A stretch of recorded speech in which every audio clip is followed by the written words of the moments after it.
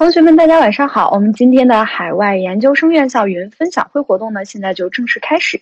在我们今天的直播里呢，我们有幸请到了 Fordham University Gabler School of Business、福特汉姆大学加贝利商学院以及 Suffolk University 萨福克大学的招生官老师，为大家带来今天这场干货满满的分享活动。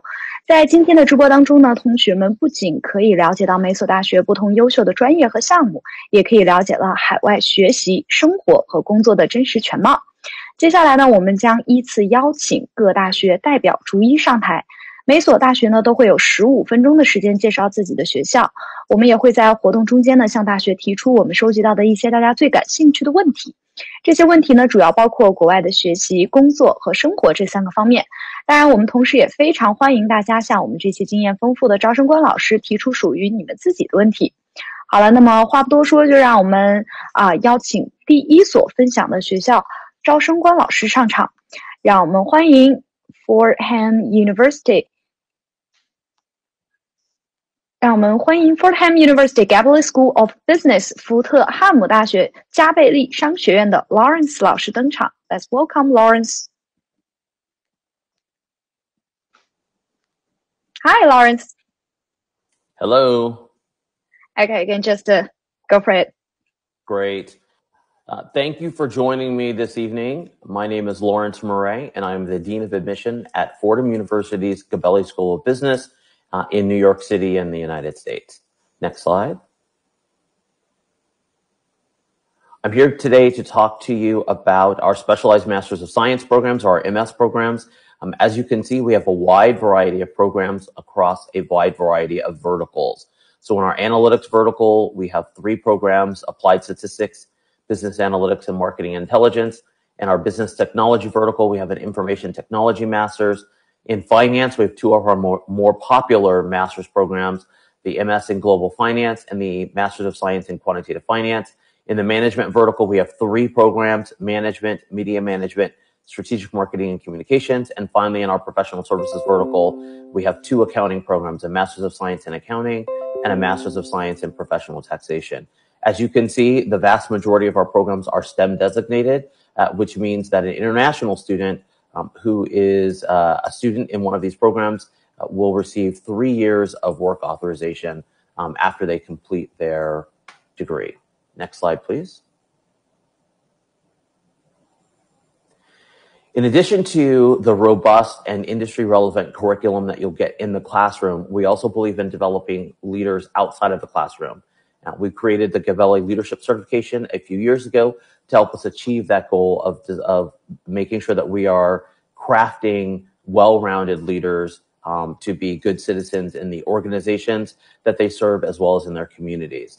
The Leadership Certification is an option for all of our Specialized Master's Program students. As you can see, it includes a leadership assessment, a series of leadership assessments, a leadership simulation, leadership coaching, and the opportunity for leadership networking. We know that success in attaining an internship or a job is really down to 2 critical factors. One is the competency, technical knowledge that you have in your specific discipline, whether that's finance, accounting, marketing, or what have you. But we also know that the interpersonal skills, the communication skills, those leadership skills, those leadership attributes are also important in order to land an internship or a job. Next slide, please. As part of that getting a job, we have a full-service career development office that helps support students in achieving their career goals and professional aspirations. Here's just a quick sampling of some of the companies that the members of our career services team have worked at in the past. As you can see, it's a very strong portfolio of some of the world's top companies. Next slide, please. Here are some of the offerings in our Career Development Center. We offer one-on-one career advising, workshops and group sessions, on-campus recruiting. On-campus looks a little different now because of COVID, and so we're doing a lot of virtual on-campus recruiting. We have a very robust Career Spotlight series where we bring in 2 alumni from top companies every week, and they do a showcase of their experience and their careers and spend time answering questions for students. We do mock interviews. That's an important part of the courtship process between a company and a student, an alumni networking program, and again, company site visits, which look a little different in COVID because those are now virtual. Next slide, please. Again, we know that students go to business school because they are interested in their professional goals and career aspirations. Here are some of the companies that represent the destinations of our students for their internships as well as for their full-time jobs. And again, you can see that this is a very strong portfolio of companies. And this is just an example. This isn't exhaustive, but this is a very strong sample of companies across a wide variety of sectors and industries. Next slide, please. We are located in the heart of New York City. Without a doubt, we know that the global health pandemic has impacted sort of the economies of all countries in the world. We are still the engine for industrial success and economic success in the U.S. as well as part of the world. We have more than nearly 10,000 Gabelli alumni in the New York tri-state area. We have more than 40,000 Gabelli alumni across the globe, and we're very fortunate to have nearly 200,000 Fordham University alumni around the world for you all to tap into to help you on your career journey. Next slide, please. In addition to what you're learning in the classroom and your career aspirations and goals, we also have a strong expectation that students will take advantage of all of the other opportunities to bring the intersection of the classroom, extracurricular activities, and career management, where those three points meet are student clubs and organization. Here's just a sample of the more than 20 student clubs and organizations. As you can see, they range from special interests to career, and we also have a few non-traditional clubs. We just started a wine club, and we have a table tennis club as well. We also have a very strong Chinese Business Student Association and an International Student Association club also. Next slide, please. Here are the application requirements. These are pretty standard, sort of across the board for most graduate business schools. You need to submit a resume, your transcripts. We now are test optional, so the vast majority of our programs do not require the GMAT or the GRE. That's up to you. There is only one exception, and that is our Master's of Science in Quantitative Finance, and that still requires a GMAT or a GRE. The language competency exam is still required. You can see there are various options that we accept: the TOEFL, the IELTS, the PTE, and the Duolingo English test. These are all now offered online, and we accept all of them. You're required to do essays, recommendation letters, and the vast majority of applicants are invited for interview. Next slide, please. Here are application deadlines, pretty straightforward. The next application deadline for fall of 2021 is April 9th, followed by June 11th. If you are interested in still attending, but missed the June 11th deadline, you can reach out to us.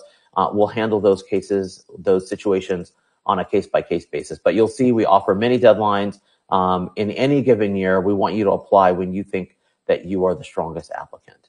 Next slide, please.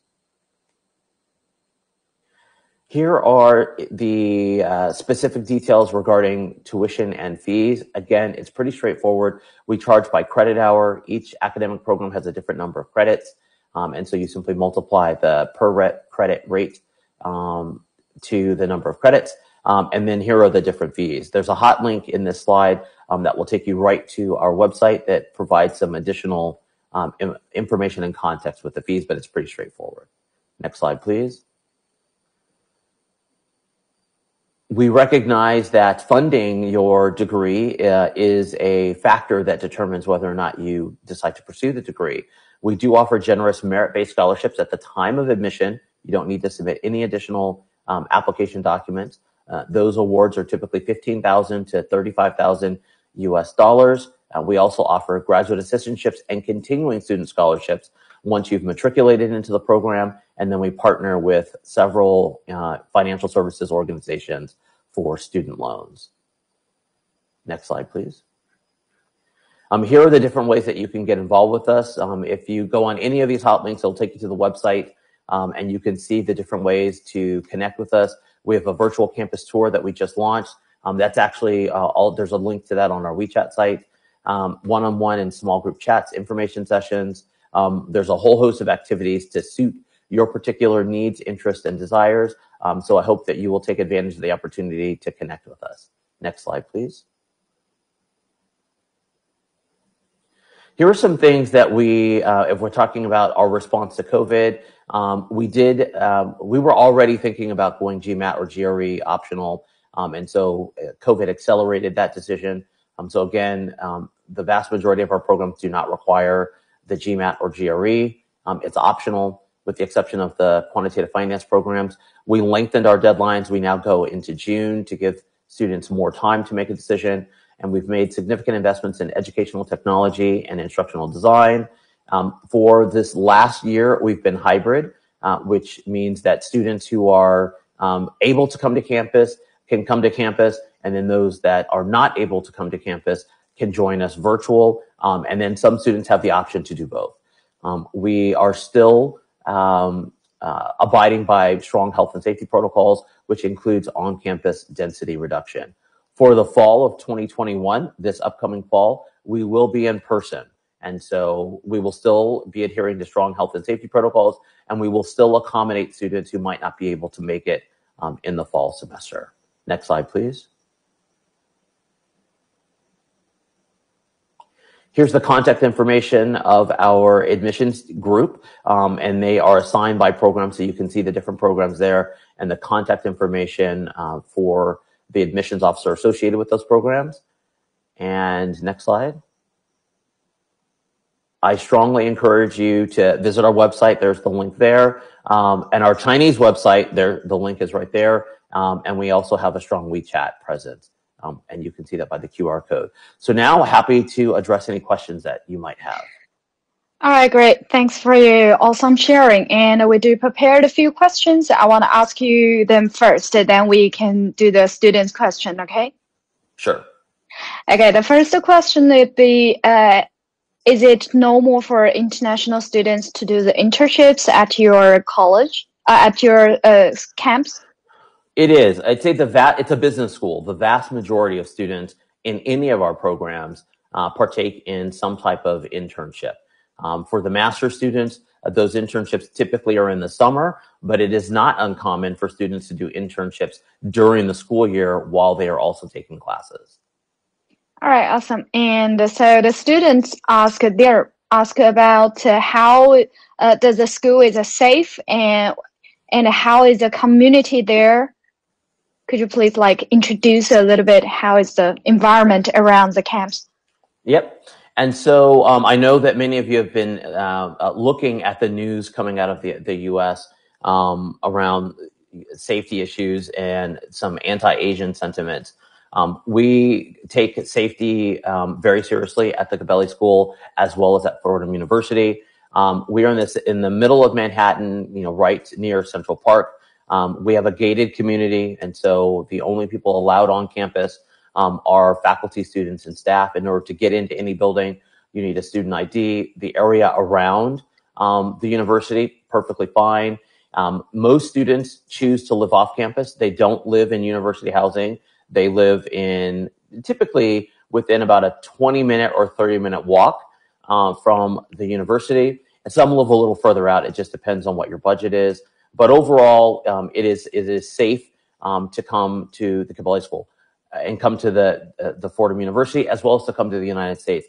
One of the things that we would always tell people wherever you go, whether it's the U.S., whether it's Europe, whether it's parts of Asia, you should always, be sure to take care of your personal safety and make sure that you are avoiding situations in which there might be something bad could happen.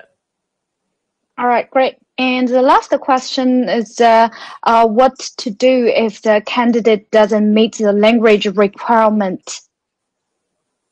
Yeah, that's a great question. So I encourage you to reach out to the admissions officer assigned to the particular program that you're interested in to have a discussion about your language skills.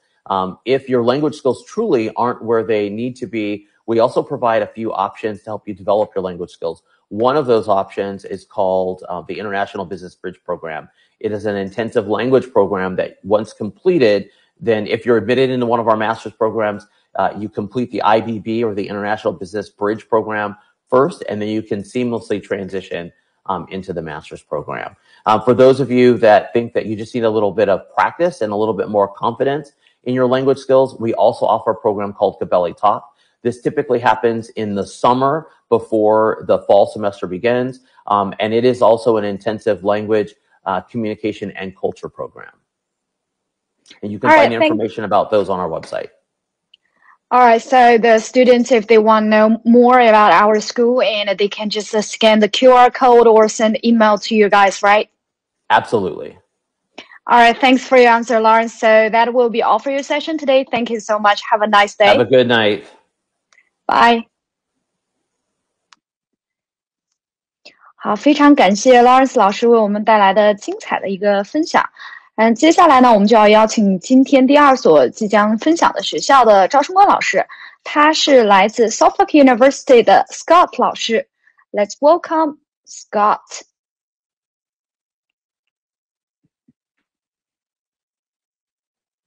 All right. Good. Hi, how are you? Hi, I'm well. How is everybody? Yeah, we're good. Okay, you can just go for it.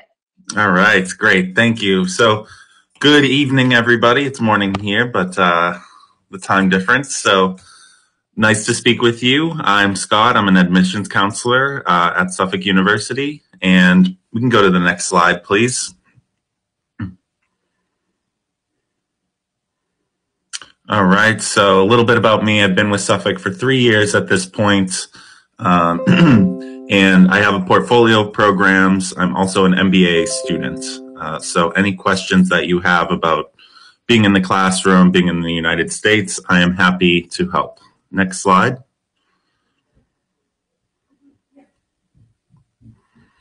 So a little bit about Suffolk. We were founded in 1906, and our graduate enrollment, we're a mid-sized institution, and we have about 1,200 graduate students.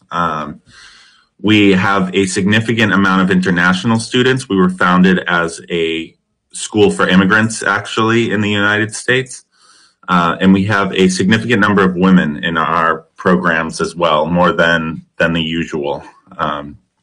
Many of our faculty, over 50% in the business school, are international, many coming from China.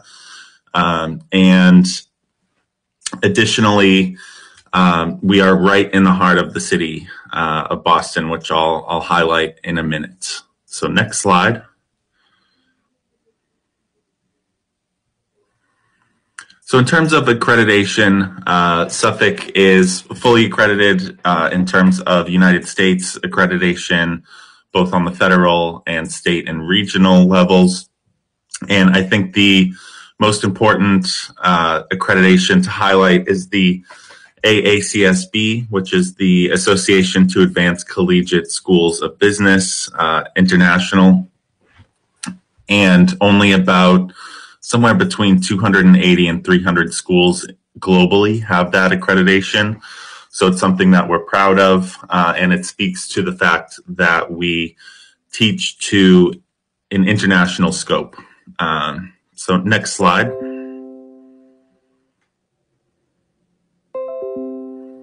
So highlighting our location, we are in the Northeast. It gets cold in the winter, but it gets beautiful in the fall and the spring, and it gets warm in the summer. So we have all four seasons up here, and we can go to the next slide. So zooming in a little bit, this is a great area, both for education and business, research, really all of the above. You can see New York, which the Gabelli School is right a little bit south, right in New York City. And then if you go further south, there's Washington, D.C., where our federal government sits. So all of that is within a train ride of a couple of hours. So being really well connected is a big aspect of a Suffolk education. Next slide. So zooming in once more, this is downtown Boston. So although we are considered a big city, it's actually a really a really small city in terms of being able to walk across it in a couple of hours, and having a really nice small community. New York, I love it, but I can't handle more than a couple of days before I get overwhelmed. And in Boston, it's not overwhelming like that. You'll know the lay of the land. You'll know different areas. And specifically, Suffolk is so centrally located that the financial district is right to the right. That's about a 10-minute walk to our campus. So we get a lot of part-time students who are mid-level managers and come to us part-time. And we don't separate part-time and full-time.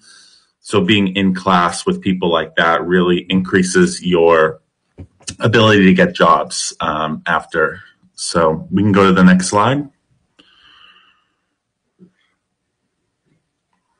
So in terms of the way that we teach, we really emphasize and leverage our great location through experiential learning. So every class, just about, you'll be doing a flash consultancy project, working with a real firm in the city, generally one that your faculty works with, consults with.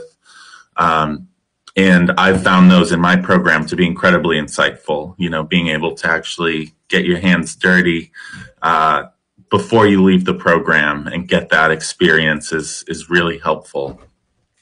It's global in scope, as I mentioned. The curriculum is set up for an international, economy and society.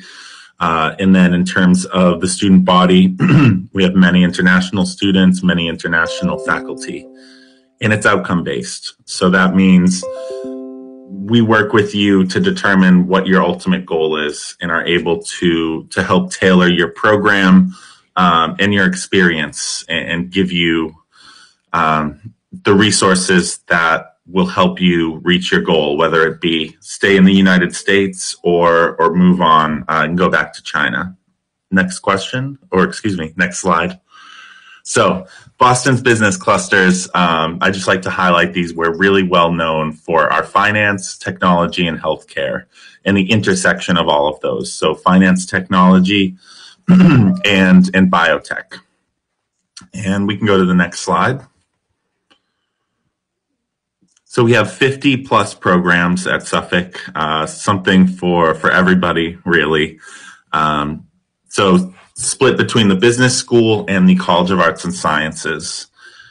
And we can go to the next slide. So MBA dual degrees, I like to highlight because they only take an additional semester of study to get an additional 2 years of OPT so that you can stay in the United States without sponsorship for 3 years. And you get 2 degrees. So we've structured the programs so that getting 2 degrees is only an additional semester, and it really excuse me, and it really helps you to set yourself apart in the job market, having a specialization on top of the MBA. Next slide.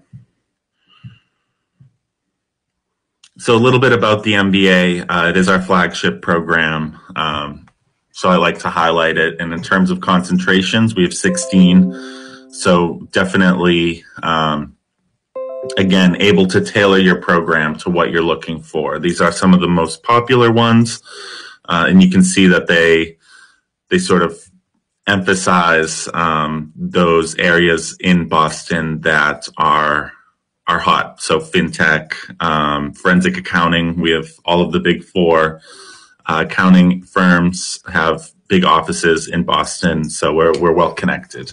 Next slide. Also included in the MBA program are travel seminars. They run for a week and go to London, Germany. You can go back to China, Las Vegas, Silicon Valley, Brazil, depending on your functional area of interest. Next slide. So when it comes to financial aid, we offer competitive merit aid awards. You do not have to apply separately. And in fact, your package will be outlined in your admission letter should you be admitted. These can reach up to 50% off of tuition are the highest, and many students qualify for that aid. So it's certainly worth at least applying so that you can see what your aid is and then making a decision from there. We try and make it as easy and streamlined as possible. And we can go to the next slide, please. So yeah, again, Boston really is our campus. We are woven into the fabric of the city. There's a very diverse population, a rich history, really a robust art scene. We have lots of museums, lots of different venues to go to music shows as well. And then in terms of just general attractions, you can see quite a few listed down there. But there's always something to do. We're all excited to have everything open back up, which we are expecting to be on campus fully in the fall. So we're fingers crossed, looking forward to getting back out into the city. And next slide. All right, yes, so that is a picture of our downtown campus. You can sort of see our buildings there, again, woven right into the fabric of the city. And feel free to email me. We can set up a one-on-one to discuss things further, but I am happy to help you out. And we can open it up for questions at this point. All right, great. Thanks for your awesome sharing. And so now we're going to jump right into the Q&A session. And we do prepare a few questions, so I want to go for that first, and then we can do the student part, all right? Great. Okay, so the first question is, what about networking and the career support in our camp? Yes, so that I think is where Suffolk really excels because of our size and our location and general instructional method. Your faculty are often great conduits to getting positions. I've seen students get positions through doing the flash consultancy projects. So, we present, the client really enjoys what they saw and they say, hey, would you like to set up a meeting for an interview? So it's that organic networking. And also our alumni tend to stay in the city, or go back home to, China. We have a lot of students in Africa. So having an alumni base that's active is really a big benefit as well. All right, great. And the students is starting to ask so many questions, so I'm going to pick the lucky one. Okay, so this one is, this student asked, if can't understand the courses, can school help me with that, or who should I talk to? Yes, yeah. I've had this issue and I speak English, fully. It's my native language. We have really strong career tutoring center that really, it's very easy to set up an appointment. You can do it virtually. When it comes to it, we'll be able to go to the tutoring center and schedule half-hour or hour appointments with an expert who's actually, gotten an A in the class. And then when it comes to English language, if you're having trouble with sort of the language, number one, you won't be alone. So you'll have several other Chinese students. And also odds are chances are you could have a Chinese faculty member as well.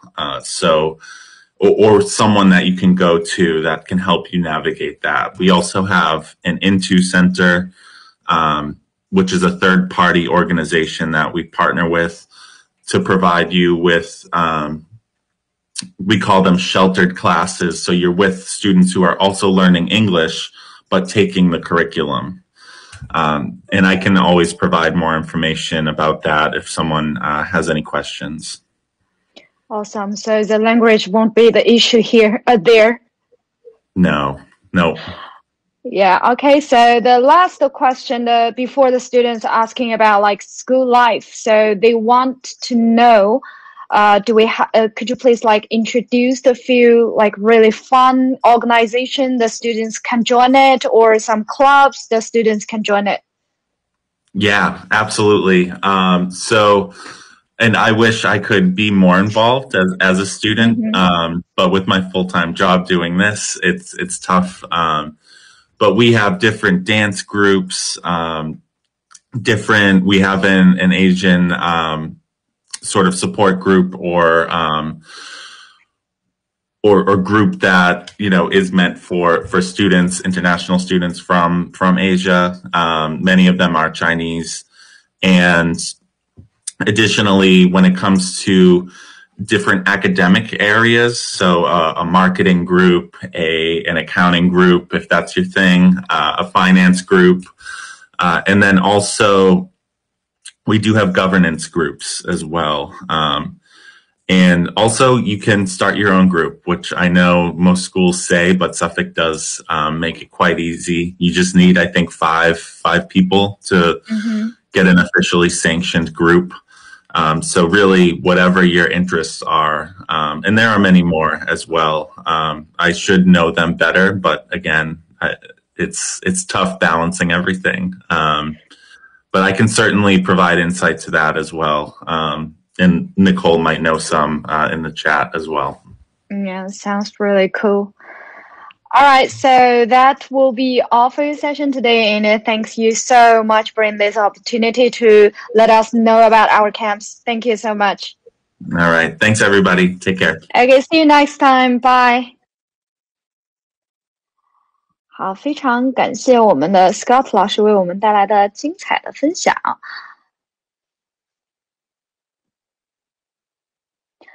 好，那我们今天的2所学校的分享呢，到这里就全部结束了。也是因为时间的原因呢，我们没有办法没有充足的时间和每一位招生官老师进行深度的沟通。也欢迎同学们去下载我们老师的 PPT， 添加老师的联系方式，进行更深一步的咨询。